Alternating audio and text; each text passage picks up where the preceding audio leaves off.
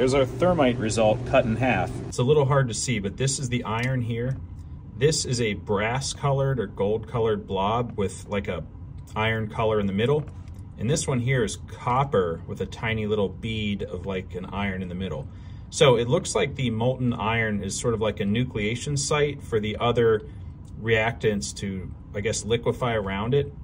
And that's not a great thing because we want to be able to have everything become homogeneous in this puddle in the bottom.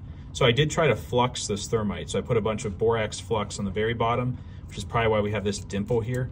And then I put borax flux around the top. And the hope was that everything would get hot enough to liquefy and completely mix in the bottom.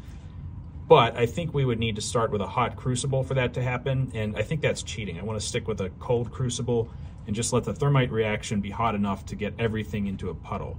So there's only one answer for this, and that's that we need more thermite. I know there's a lot of irons in the fire on my channel. Just bear with me because that's what I do. I do a lot of stuff in parallel. When one of them bubbles up to the surface and gains traction or shows promise, then I pursue it a little bit harder, okay?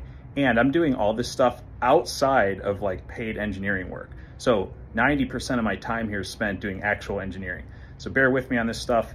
All these projects will come and go. Definitely still working on the reactor. Definitely still working on Promptly 3D.